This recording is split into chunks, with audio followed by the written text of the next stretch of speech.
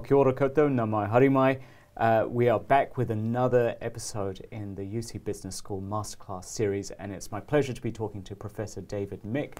I'm going to read out a little bit of a bio about how amazing David is, because there was no way I could remember everything.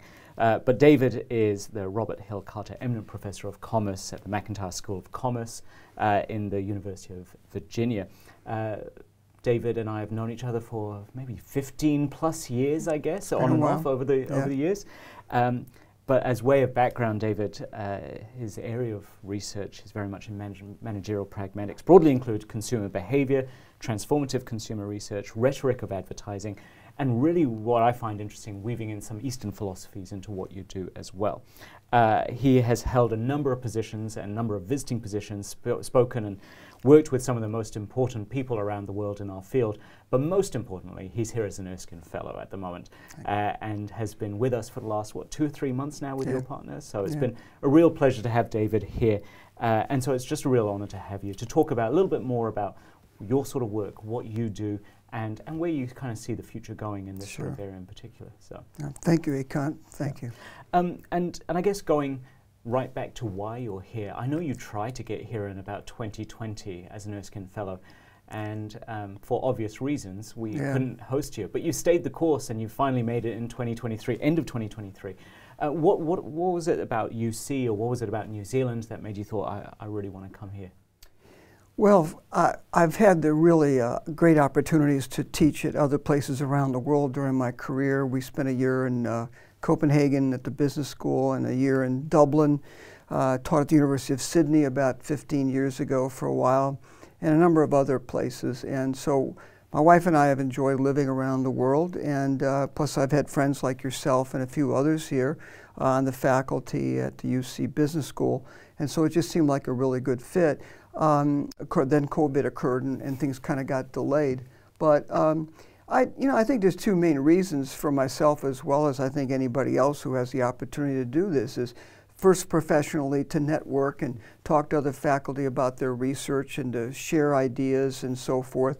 And secondly, it's just on a personal basis that I've often or always have been a strong proponent of travel and talking to my students about it, the importance of getting out and getting beyond your comfort zone and getting into other cultures, other nations, other parts of the world, because it's just so enriching to see how the rest of the world lives, and it just expands your perspective. I know it's had effect on my research and just on my own satisfaction with my career, but to be able to get out and come here, and in the case of New Zealand, it's not, to me, it's not just majestic, it's miraculous. It's unbelievable to be in the countryside, you know, and see those mountains and lakes and rivers and everything, and the people, the native, the Kiwis, and learning about the Maori traditions. It's been a really, really terrific experience, and we're leaving in about a week to go back to the United States. And we're kind of sad. We're happy to be going back in certain ways, but sad to be leaving. Yeah, I mean, and we've got mutual friends who have come in Erskine Fellows and been guiding you, and similarly, you know, I was talking with Stacey again about how to get her back. She's so desperate to come back, and we do leave a little bit of that bug inside you, so it's good, it's good. I was going to ask you, why is New Zealand the best place on earth, but I think you've done that. Well, it is. It's pretty remote, but most people have heard that it's beautiful, but they really don't have any idea till they come and see it up close. Yeah. And we were literally talking on the walk over here about different locations. I'm going to be over summer just with family vacation. I would love to go there. So that sense of especially exploring different parts of the world and how you say it weaves into your research. I mean, you're well known as an advertising, semiotics, branding, consumer researcher, but you weave in that Eastern philosophy into your work quite interestingly. I mean, have you experienced tensions in that space? How has that been received, especially when you're working in a university which might have a view on what business research might be? Well, I've been fortunate to have support from my deans and faculty. I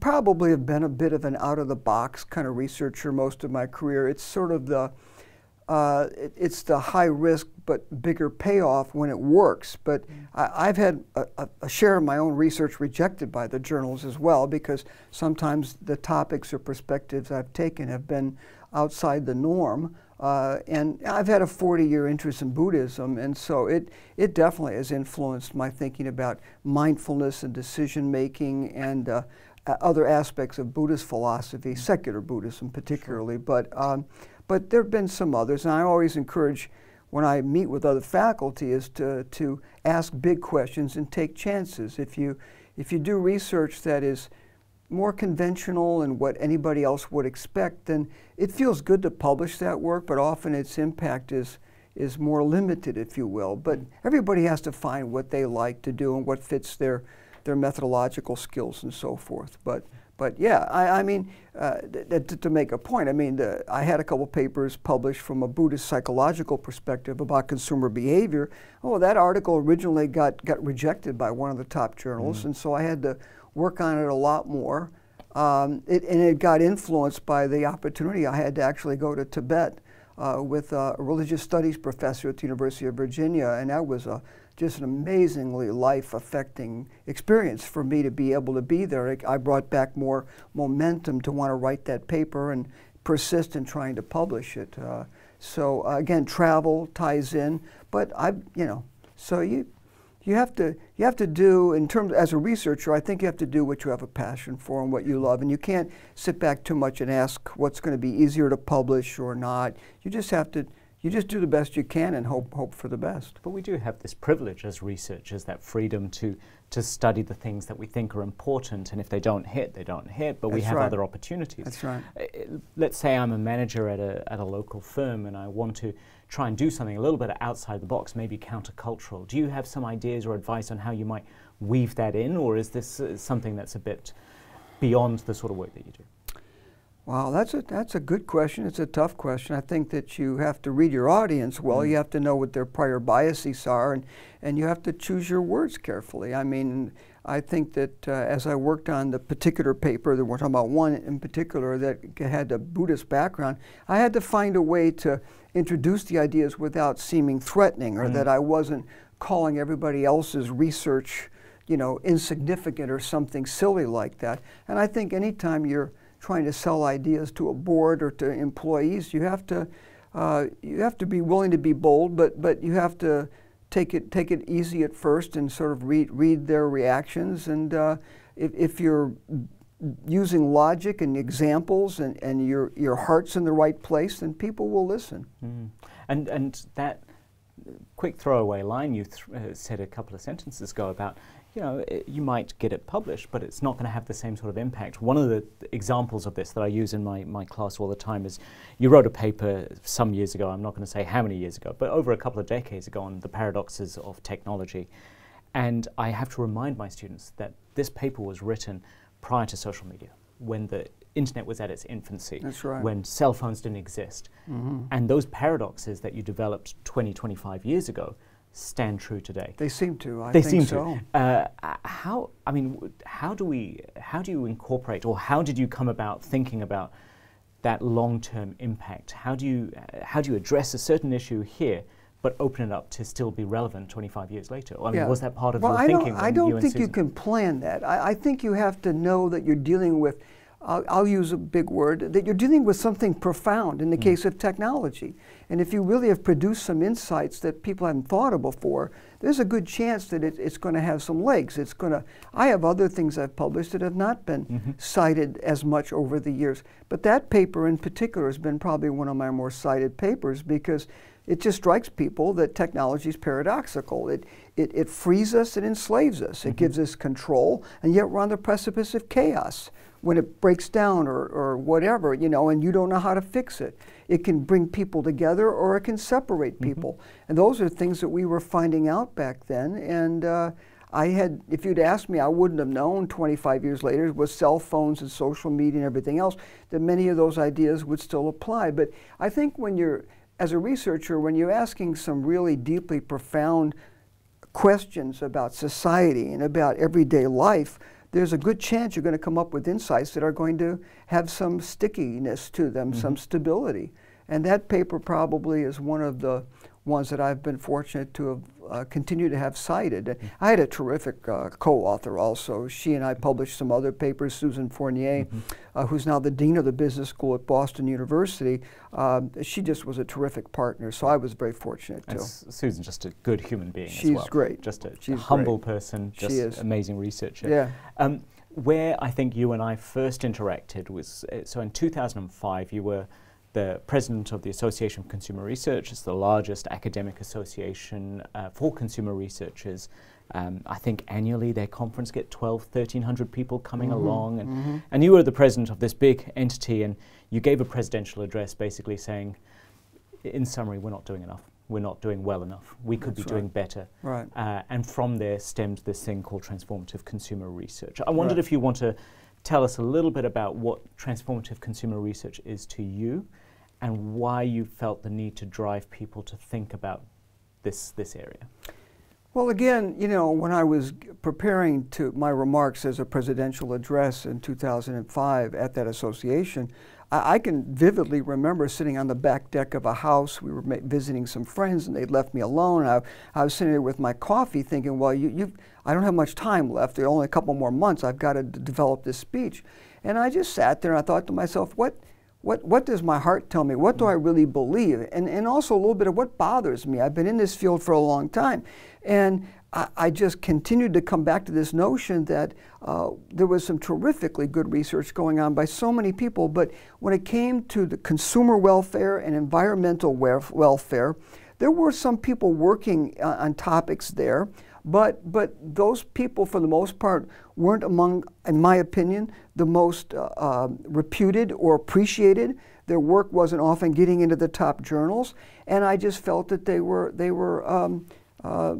work needed to be held up more for the association to see the value of what they were doing, and to welcome and call more people to come into this space, because it doesn't take somebody with advanced education to see that our environment, our societies, technology, so many things are becoming more complicated, in some cases really dangerous, if you will, in some respects, with the way things have gone, especially environmentally. But you know, it's so I decided to write an address that would try to call to these people. This is the time. We can't wait much longer before we all come together as a field to deal with these really difficult problems and opportunities of consumer behavior. You know, and I had 3 other people that were helping me put the conference together. We were on a conference call, and I expressed some of these ideas to them, but I said, but you know, we're marketing people. How are we going to quote unquote brand this? What are we going to call it? And we started having a discussion. And I have to admit, it wasn't myself that came up with the phrase transformative consumer research. It was Lisa Peñalosa. And she said it during that conference call, and the other 3 of us said, that's it. I think we've got it, you know. And so I built my argument around using that phrase, and from there it just, I had no idea how much it was going to affect people. That again, I just tried to speak from my heart, but I had so many people come up to me afterwards, because I had kind of hit a latent need, a deep down concern that many of these people had, but nobody was getting the pulpit or the podium the way I did for 20 minutes that day in front of 600 plus people. And so I decided to, what the heck, you know, I'll do it. And the response was way beyond what I would have expected. So it's kind of back again to what do you stand for, what do you believe in, and are you willing to talk about? And I was amazed. I was just so amazed. And by the end of that conference, I had 50 more people, including yourself, coming up to me saying, I want to be involved. Let's do this. And from there, things like we raised money to support grant research, which had never been done before in the association. I think the number now is over $300,000 that has been raised. Now, that's not quite at the figures that federal governments raise for scientific and medical research, but within our field, that's a big number. And also we started having conferences, you know, every other year, that we'd pull people together to talk about, you know, problems of like obesity or addictions or financial literacy. I mean, we can go on to all these important topics that our field had really not given much attention to, which is pretty unbelievable when you think about it. But the time had come. Yeah. You know, Victor Hugo said that nothing can stop an idea whose time has come. And I had no idea that transformative consumer research was going to do that. But as you know, the grant money, the conferences, the special issues of certain journals, some of the papers that have come out of the TCR conferences have won awards at top journals now, which is exactly what I was hoping would happen, because prior, you know, people were doing the work, but they were not being given, I think, the appropriate appreciation for what they were doing, kind of fighting the current of the field. And now the current has been really shifted. And I wonder if it is a case of there are great people clearly working in this area, great people who deeply care, but without a critical mass or at least some sort of branding or some sort of connection. It was easy to pick off the individuals here and there, but as a collective it's much harder. I know when I go outside the university and give talks and I introduce myself, I'm like, I'm in the most evil of the university schools. I'm in a business school. I'm in the most evil of all the departments. I'm in the marketing department. And you kind of, and that reputation of marketing being the cause of a lot of these problems, but very rarely seen as part of the solution. We're still dispelling outside the walls, but also within the field. I mean, do you experience that yourself? Do you have to apologize for being a marketer or a consumer researcher, or you know, is this?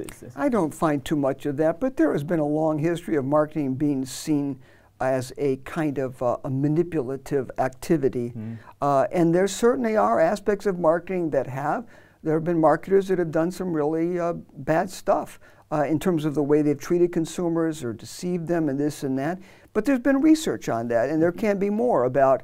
And not all marketing has to be manipulative. It's a complex question, because if I influence you about what brand of car you buy or something like that, have I influenced you or have I manipulated you? Where's the line there? Because influence is something that we all do every day with each other, but manipulation is usually when it's built with an intent in mind for the person to make a choice or do something that might be contrary to their well-being. Or to their own interests. I mean, so that's where manipulation kind of becomes more than just influence. But you're right. I think that it's had a history. But, you know, let's face it, too. There are a lot of other industries. The legal profession, the political scientists or politicians, you know, even physicians and other health areas, some of them have got some shady sort of history stuff that was going on, too.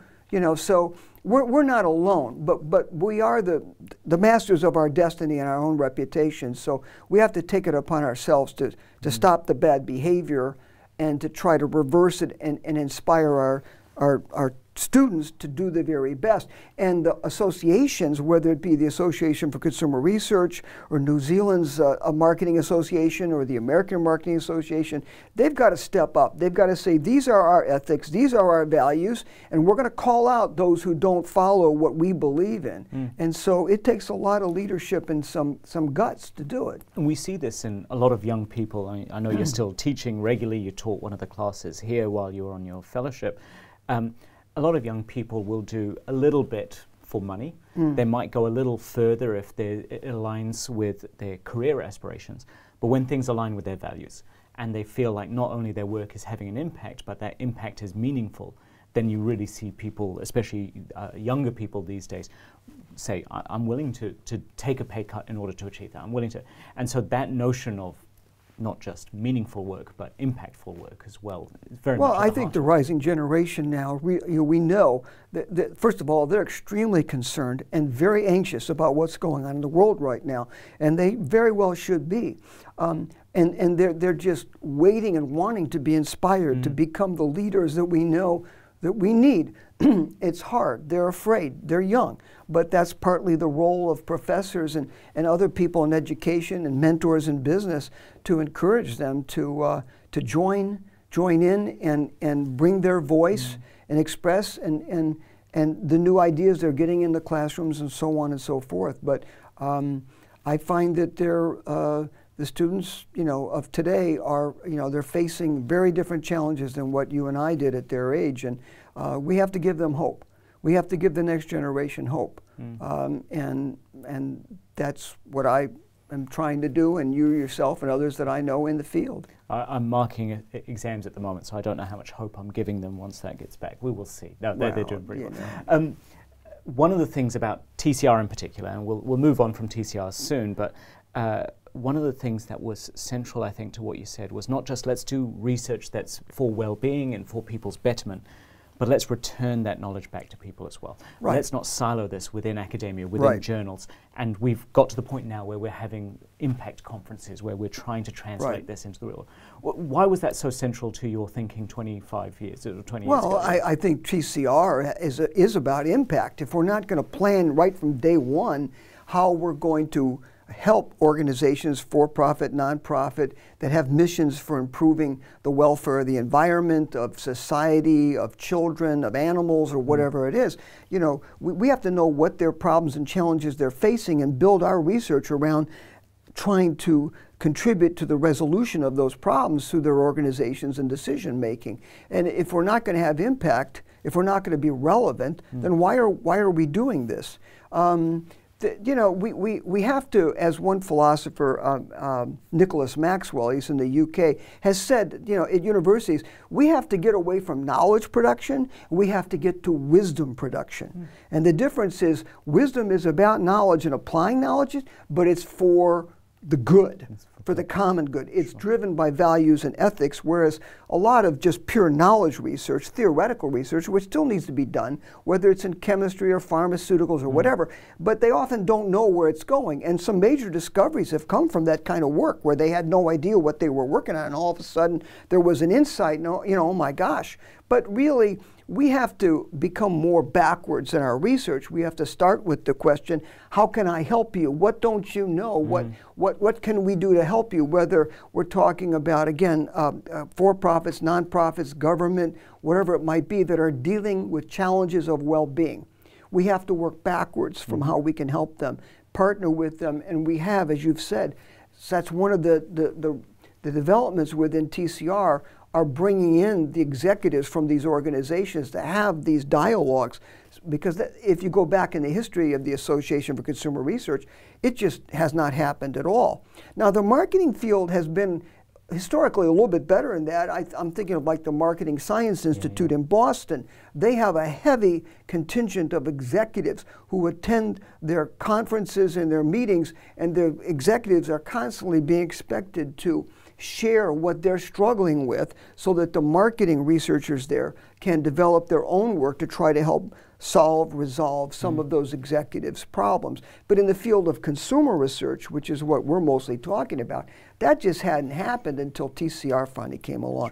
I think it's one of the absolute frontiers and continuing frontiers of what we should do in TCR. Yeah, perfect. And unfortunately not easy, but if you think about it, if you want to affect behavior change, especially change that is positive for society, working with people to enable that rather than talking at people and telling them what they shouldn't do is just so much more effective to work with. Right, yeah. And people have to feel a self-motivation. They have to be intrinsically drawn. Yep. You know, and it's very much at the heart. Right. You've got plenty of years left in you, I'm sure. I mean, I know you gave a research presentation for our department a few weeks ago as well, and your latest projects, you're still firing away. What are the sort of the next steps for you and your plans for the future for? Well, I've been on this wisdom word. Okay, I've been working on. I sort of. My undergraduate background was in philosophy, which is the Greek word for love of wisdom. Although oddly, within the field of philosophy, you can't find many people talking about wisdom per se. But I discovered the wisdom literature around 2005 within social science. I had no idea that there were people trying to theorize and actually collect data on what does it mean to be wise and how that can improve your well-being or your flourishing, let's say. And I became interested in that, and for the last 15 years I've conducted some different studies. I've connected it to some of the Buddhism stuff. I've recently been working on a paper involving how do we become wiser in the way that we use social media. What does that mean? And wisdom is about not being impulsive, not being reactive, about being a little more slowed down. It's about being able to take short and long-term perspectives in your decision making and take a broad view of who the stakeholders are who can be affected by your decision making. So that how will I be affected? How will interpersonally you and I be affected? How will the broader environment be affected by my decision making? And to come to pull that together for the common good. I mean, that's kind of quickly what wisdom is about, although it's a complex word in a long literature. So I've been working on that. More recently, you mentioned a paper or a research I presented recently, is that I've been, because my background also was in literature and in rhetoric, I've often, for a long time, I've been interested in this topic, which has been in literature called puffery. Which comes back to the way marketers have exaggerated, okay? One of the most famous historically in the United States was Barnum and Bailey's Circus, where their motto was the greatest show on earth, okay? Well, of course, they could make that statement, but they had no proof. Well, and that's kind of a funny, you know, and if you go back and look at ads in the 1880s, 1890s, when they were appearing in magazines and newspapers, these kinds of exaggerations were occurring everywhere, and the government began to form some studies and some regulation about that. But they also took the perspective, especially in the courts, because there was some lawsuits alleging deception when companies would execute a puffery, if you will, okay. But the position that got taken was that consumers know puffery when they see it, and they don't get taken in by it. But then there was some new empirical research where, in fact, they found it believable. If not consciously, it was affecting them. So I recently decided to use 2 or 3 research assistants of mine to go out and look for examples of puffery, okay? Packaging and billboards and advertising and social media, you know. And what happened was it's everywhere. It's absolutely everywhere. Strideline Socks calls themselves the greatest sock on earth. Not, you know, even Ben & Jerry's ice cream is Vermont's finest. So it's when something is said to be better or best or more or most, and that's kind of what puffery is, are these exaggerations. And when you begin to look around, it is just everywhere, okay? And not only is it everywhere, but it began to dawn on me that nobody had connected that to branding, and in particularly a word that we know is so central to marketing is differentiation. If you're going to be successful as a brand, you have to be different in a way that makes a difference in people's lives. So this notion of differentiation, differ, well, that's what puffery is about. It's better, it's more, it's best, it's most. And so these companies are just throwing out puffery left and right as a way to hold themselves up to be differentiated. And so what I began to wonder is that what does it mean for consumers to be the fish that are in the water of puffery every day and don't even realize what's going on?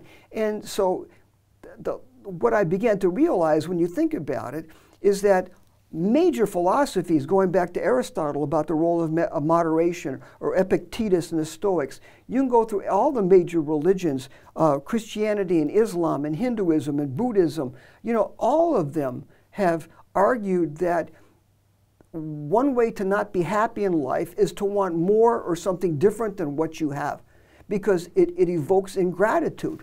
It even kind of makes you restless, if you will. The grass is always greener on the other side of the hill, you know? And so I take that and develop that argument, and I'm kind of making the point, at least it's a bit of a hypothesis, that puffery may be psychologically, in a sense, more detrimental or potentially a kind of a jeopardy in our lives and our economies when marketers are just puffing everywhere and not being called out for it.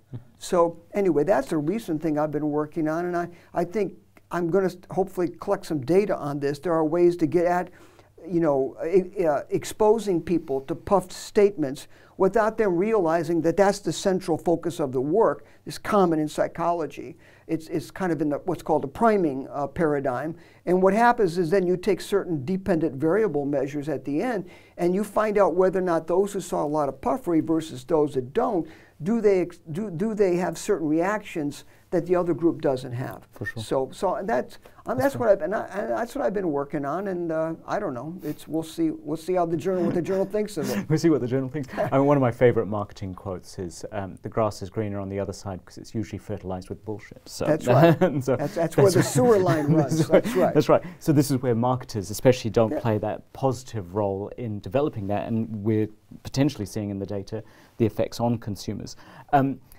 And very quickly, going back to your wisdom work, I was already starting to think of a series. I mean, we've been talking about mindfulness, which has its roots in Eastern philosophy for a long time. Mindful eating, mindful consumption, mindful spending, having wise eating, wise consumption, wise spending, wise parenting. I'm thinking about the most common thing I'm asked to talk about is how do you raise your kids in the age of social media?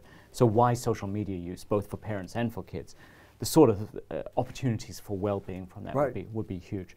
I'm going to finish up with a... By the way, this is an enormous issue for anybody who's seeing this interview. One of the big names is Jonathan Haidt, H-A-I-D-T. I know Jonathan kind of as an acquaintance. I mean, he took... he's just done a bunch of research different ways about it, so I'll just mention one. It's not the only, but he basically mapped the rise of social media, which was around 2012, and coming through the teens. He mapped it onto mental hospital admissions and suicides among teenagers, and especially young girls, and the two just go like this.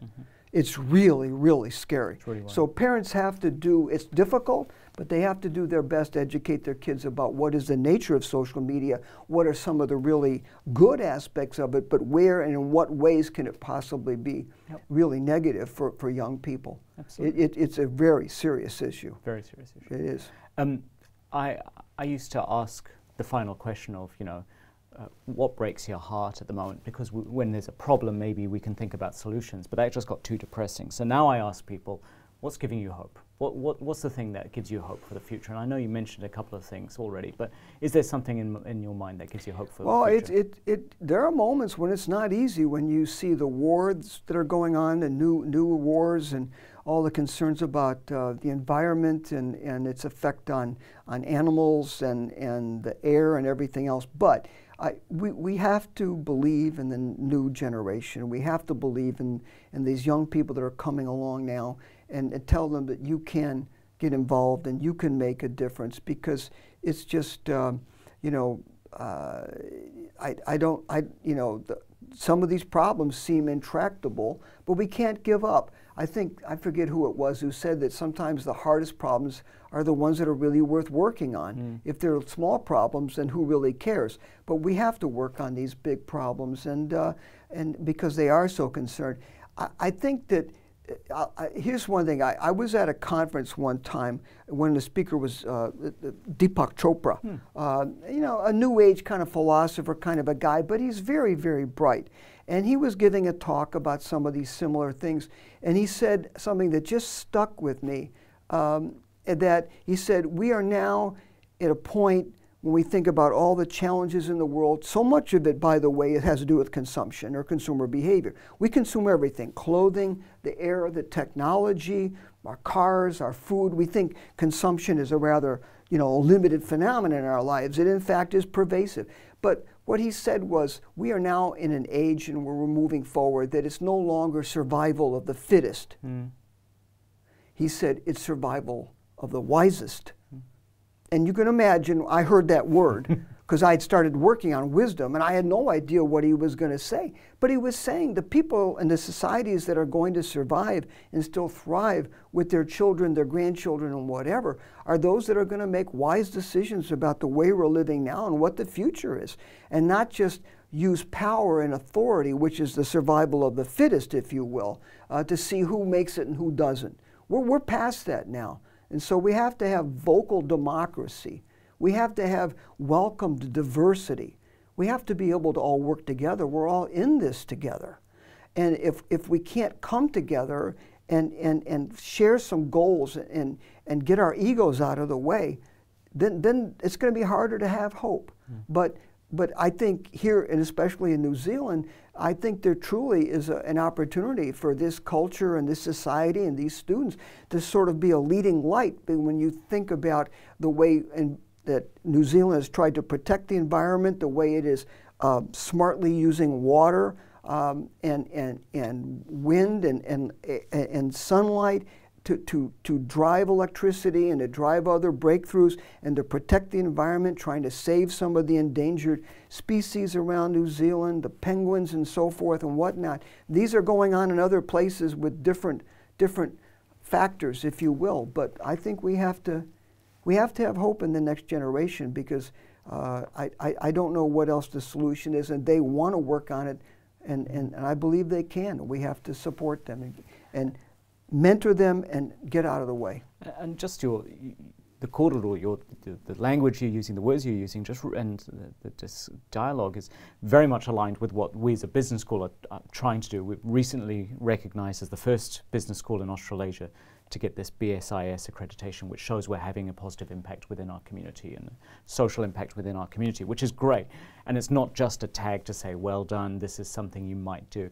It's because there have been leaders. And I should recognize Professor Lucy Ozanne, who is your host while here. Right. Lucy's another world leader in this area. Anne-Marie Kennedy, who's doing amazing work in the macro social marketing area.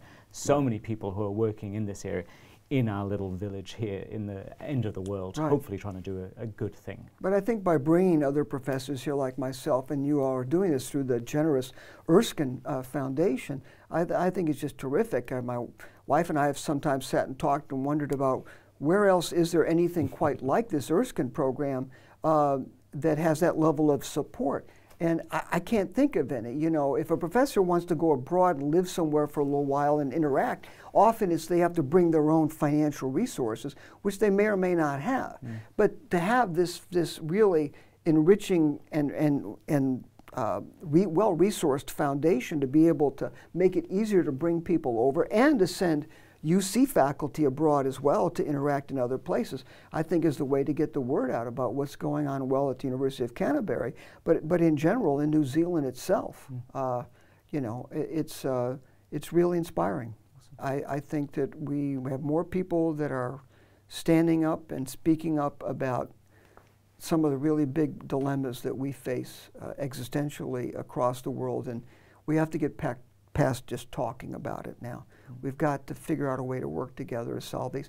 And consumer researchers, because of the pervasiveness of consumption, the fact that consumption can be pro-welfare, if you will, or it can be anti-welfare, I think consumer researchers have an enormous role to play, and they are within marketing departments, so that means marketing itself. So we just have to have the leaders, and we have to have the people with the energy to do it. Well, Professor David Mick, it's been an absolute honor to host you here at UC. It's been an honor to chat with you. It's just been great to have you around, and hope you can come back soon with yourself and your family. So thank you so much. I appreciate it.